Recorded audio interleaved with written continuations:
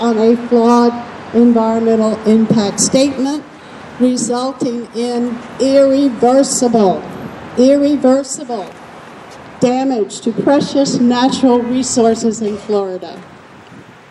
By not taking the concerns of people seriously who have lived within the pipeline's corridor throughout their lives, you have given permission for these pipelines based on incomplete facts. And no one knows that better than my friend Chris standing over there. And we are seeing and experiencing the damaging consequences resulting from your failures to properly review this enormous project. Also, there has been a complete failure on the part of the regulatory agencies to effectively monitor the pipeline corridors, and results have been devastating to both the landowners within the pipelines corridor and our natural areas, natural systems, water bodies, and wildlife. This is unacceptable. Do you agree with me? Florida people have been sending a loud and clear message long before the approval of the Southeast Market Pipeline Project that we do not want any more frack gas or frack oil transported by pipelines or by any other means to Florida. Do we agree with that?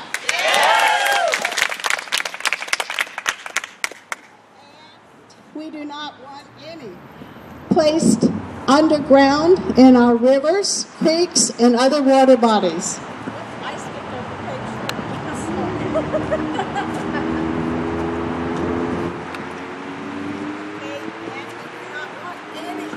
More drilling on Florida lands or in Florida waters. Fracking for gas or oil contaminates our lands and waters and creates illnesses in children and adults. This must not continue. You agree with me? Florida people do not want to be responsible for loss of life and children with deadly illnesses, and lands that people can no longer live on, or waters that they can no longer drink or use. Florida people are asking for solar energy and other alternative energy.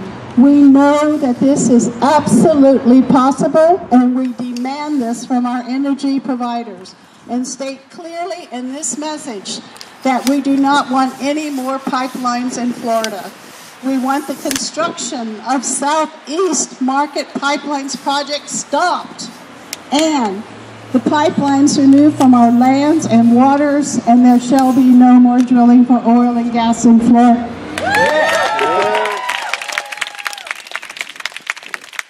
And this one's sad to me, but true.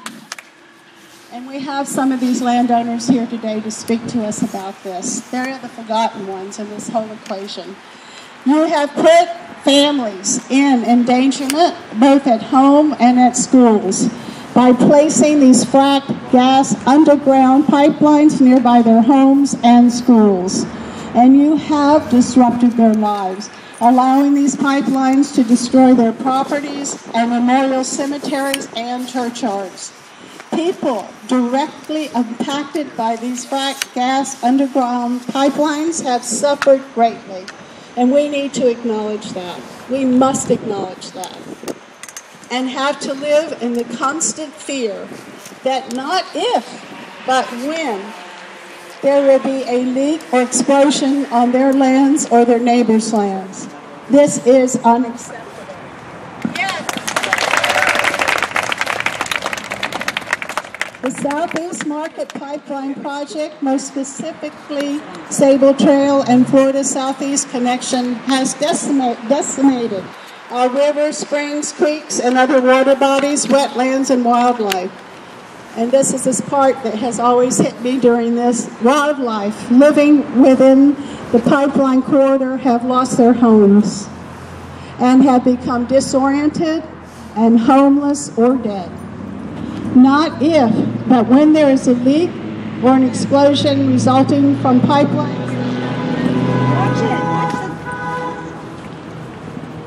placed underground in our rivers, creeks, and other water bodies, we will face a catastrophic, tragic event. This is unacceptable.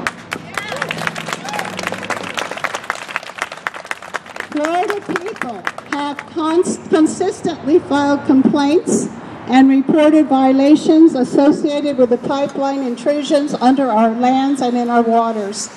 These complaints and reported violations are merely brushed aside and dismissed by our regulatory agencies, and neither Sabal Trail or Florida Southeast Connection have received so much as a fine for their ignorance of the Florida Department of Environmental Protection permit. This really is unacceptable.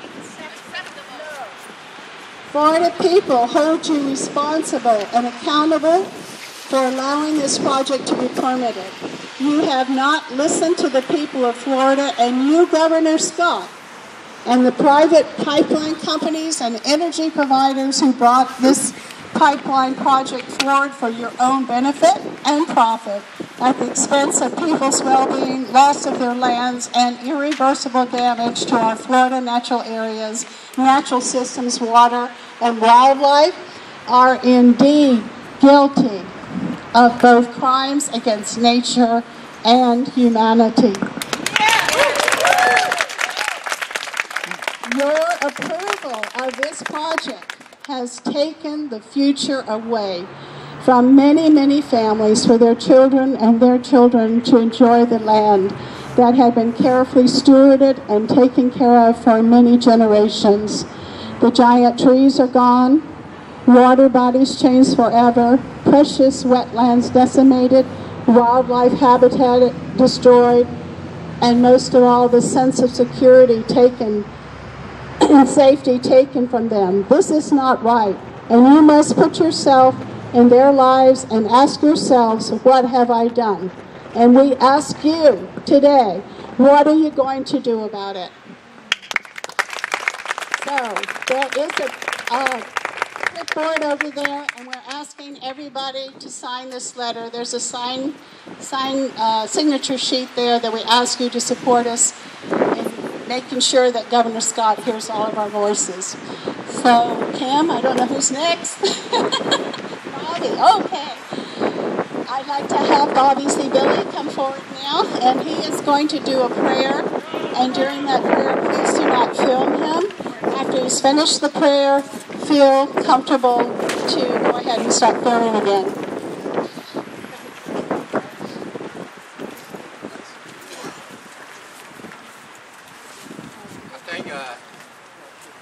Simple life the Creator has gave us. And that's what indigenous people have lived in this country throughout to 1 year.